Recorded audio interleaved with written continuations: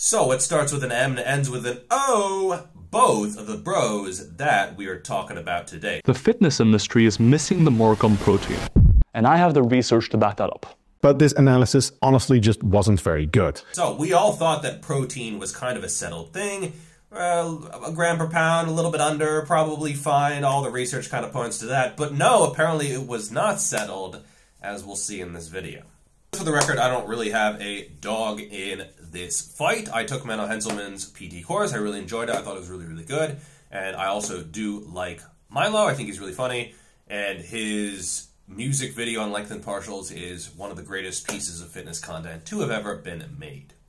But by the end of this video, I will tell you definitively who is right. I think there is a pretty clear answer here, as well as my recommendation for protein intake and what I personally do, which is a little bit different from pretty much everyone involved here. There has been a relative consensus in evidence-based fitness, and for many years there was peace.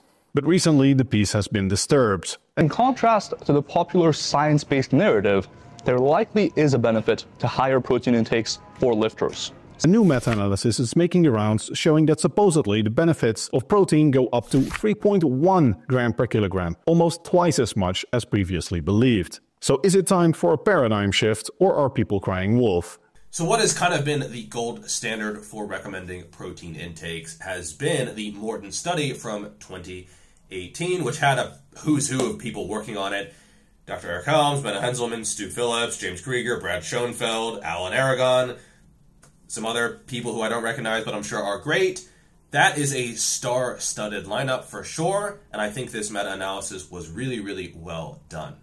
Meta-analyses are the gold standard of scientific research, since they look at dozens of studies. Now, as Milo said, meta-analysis is the gold standard. It is at the top of the pyramid, but it is not all-knowing. If you put garbage studies in, you get garbage results out. So you have to be able to carefully curate what goes into your meta-analysis, which I think the paper that Milo references might have had some issues with. Which plots all of the subjects' muscle growth and protein intakes from all of the studies on one graph. This allows you to draw a line through the data that should be the best fit for the data points. And so basically you take all your studies, you plot them out, then you try to find a line of best fit, or maybe two lines of best fit where, okay, you're getting gains up to here, and then you see a little bit of a plateau. That's what the Morton study did. Okay, we have gains, past 1.6, there doesn't really seem to be any kind of benefit.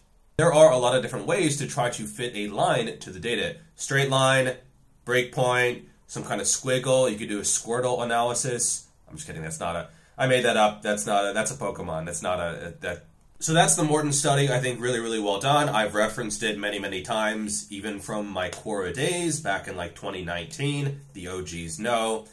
Getting to the Tagawa study. Now this does, as Milo says, have more studies. There are more studies in this meta-analysis, which means it's better, right? Because we're dealing with over 70 studies here, I'm pretty confident this is a true effect. While this study is stronger than the study by Morton and colleagues, it's the only thing you want to do all day. Make your mind up. I'm gonna whoop your ass. That everyone is relying on. Not necessarily. More does not equal better. Bigger does not equal better. If you put more in, if it's bad, that doesn't mean you're going to get a better result. For instance, in the title, they have muscle mass, but then everywhere else in the study, they have lean body mass. Those are not the same. Man, even the researchers are clickbaiting us nowadays because everyone is interested in muscle mass, but they didn't actually measure that. It's just lean body mass, which is not the same. Also, the inclusion criteria had studies as low as 2 weeks. If I told you, hey bro, we're going to test low protein and high protein, so do high protein for 2 weeks and see if you make better gains, you'd be like, 2 weeks? What? You need at least a month, probably longer than a month, in order to see any kind of reasonable expectation of having any kind of change. So yeah, 2 weeks. It almost seems like they just wanted to get as many studies as possible. They didn't control for calories.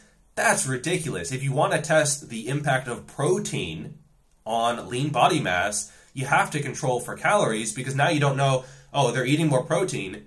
Are they also eating more calories? If you increase your protein a ton, you're probably going to be eating more overall calories just because you're eating more meals. They didn't control for meal frequency either. So the group with higher protein intakes, was it the protein?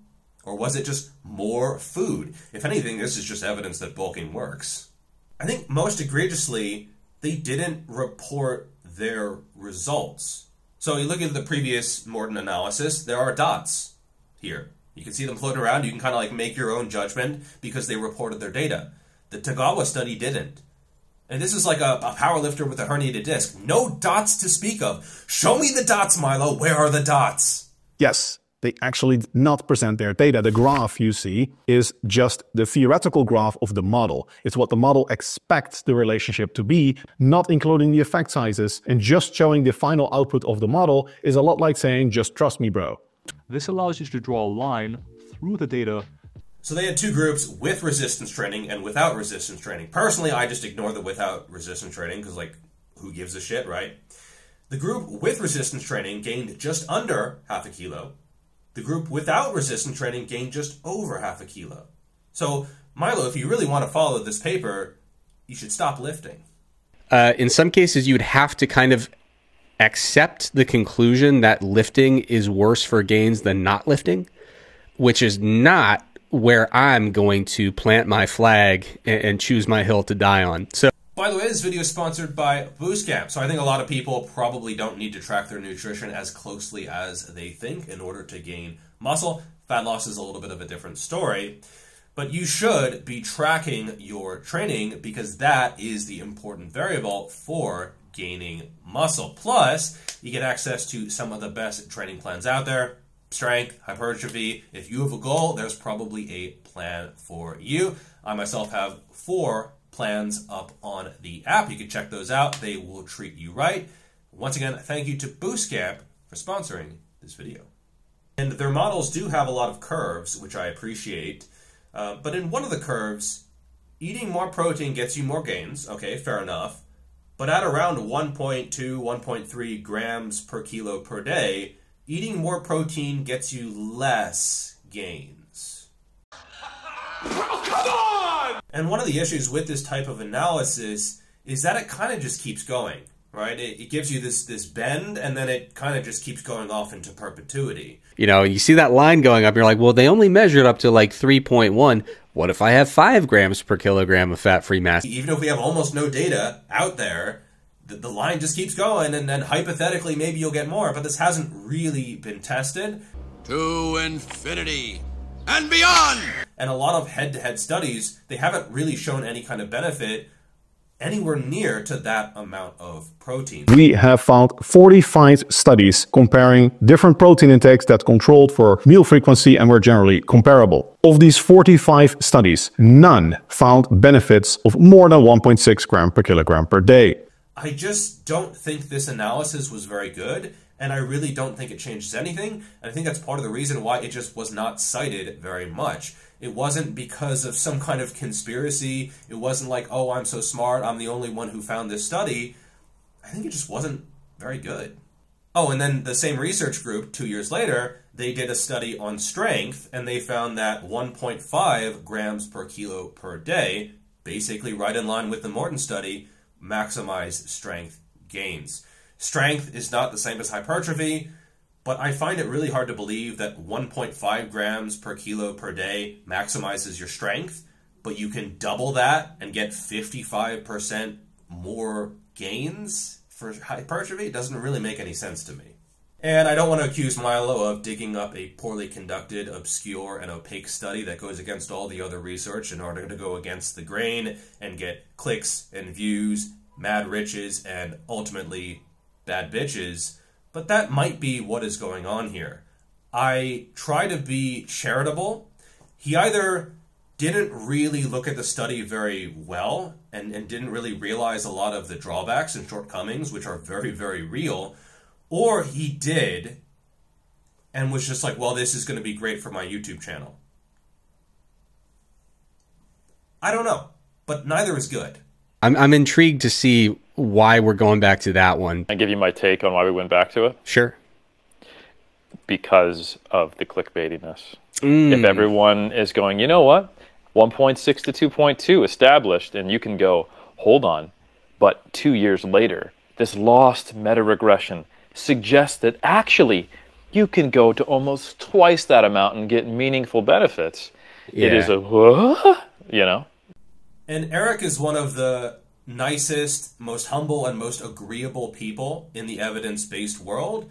And so if he is saying even like an insinuation of clickbaitiness, you fucked up. And I'm pretty sure that Milo knew about this later 2022 analysis because he went on the Renaissance Periodization channel and he kind of had a little bit of a mix-up. He said, oh, this study 4 years later in 2022. However, it turns out that 4 years later, so in 2022, there's been a more recent meta-analysis on the topic. He was actually probably referring to the 2020 paper, but a lot of people in the comment section were very confused. Why? Well, Renaissance Periodization, they don't cite their sources. They can link their app in the description, that's no problem, but linking the papers they are talking about, something that every other channel in the science-based, evidence-based world can do, they somehow seem to lack the capacity and capabilities of doing so. To be blunt, this is extremely unprofessional and a little bit pathetic. And if you maybe just mention a study in passing and you don't link it, fair enough, but the entire video was about this one study, which goes against the grain of all the other reported research and is clearly just out for clicks and views. Both of you are burning your credibility to the ground, and my heartfelt advice to both Renaissance Periodization and Milo is that don't trade your credibility for clicks. It's not hard to get clicks. It's hard to get your credibility back. Now, are there exceptions where perhaps a slightly higher protein intake might make sense? Sure, if you are cutting, especially if you are already very lean, I think maybe even going above a gram per pound might make sense. I know some very, very high-level natural bodybuilding coaches, they do prefer slightly higher protein intakes because they have seen benefits in their athletes from that. However, that is a pretty unusual case. For most people, most of the time, you should spend most of your time gaining if you are interested in gaining muscle. So either recomping at the end of a bulk or bulking on the way up to a recomp, but you should not spend most of your time dieting, and I don't think it really matters until you are like 10% body fat or under for most guys. If you are on anabolics, you're enhanced, whatever you want to call it, yes, eating more protein might make more sense because you can actually use it because of the drugs. If you are vegan, it might make sense just due to lower protein quality. If you're a little bit older, perhaps you can experiment with slightly higher protein intakes. And I do think that having a fixed number maybe isn't the best, and a little bit of personal experimentation is a good idea. Back in like 2018, I knew a guy who was eating 1.5 grams per pound, which is a whole bunch of protein. And secretly I wanted to say like, bro, the science doesn't confirm this. And I'm glad I didn't say anything because he had tried high protein, he had tried low protein, moderate protein, and just his personal experience was that higher protein suited his body better, and he just enjoyed it, and it was sustainable, and it worked for him. So I think maybe relying overly on science is not a good thing, and trying things out yourself might be the way to go. However, protein is expensive. It's the most expensive macronutrient. It's usually the hardest one to fit in your diet. Getting in more carbs, getting in more fats, really not that much of a challenge. It can squeeze out other macronutrients. And I've gone as high as 500 grams of protein a day. Yeah. And what happens is you either feel like shit or you feel like shitting. And those are your only two options really when you're super, super high in protein. And most of the time when I was counting calories, I was like 150-ish grams, maybe 200. But a lot of the times I was at 100. That was kind of like my minimum. I wanted to hit 100 grams per day. And anything beyond that, I didn't really notice to have all that much of an impact. And someone should calculate how many chickens have died because of this whole thing, where some people are like, oh, I guess I gotta eat way more protein. Think of the chickens. They're organized, I know it.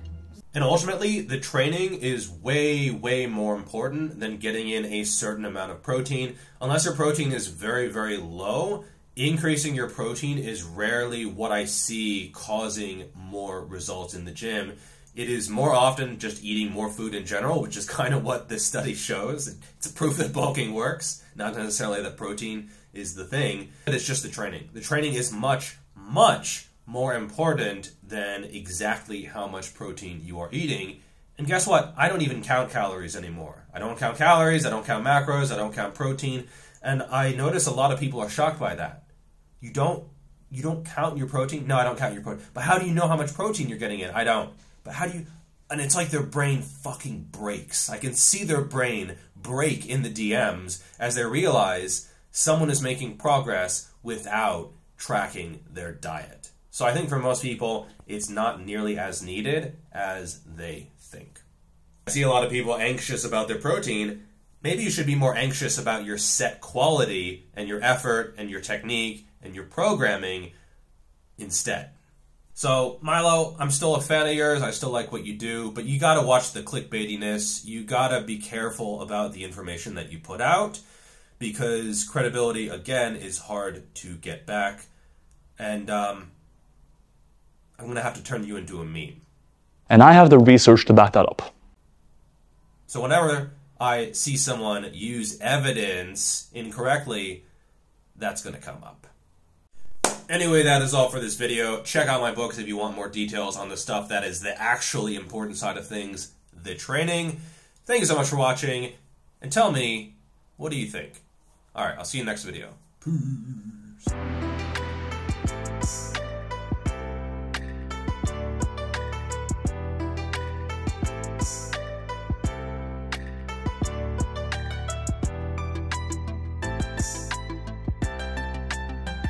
So, how much protein you got, bro?